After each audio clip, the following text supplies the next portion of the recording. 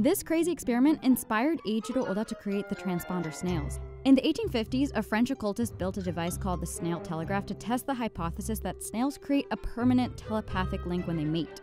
Yes, what you're hearing is right. We're talking about some kind of mystical bond between the insects. He chose pairs of snails thinking they were linked and sent one snail really far away to see if they moved in synchrony. Obviously, the snail telegraph wasn't proven to actually work, but at least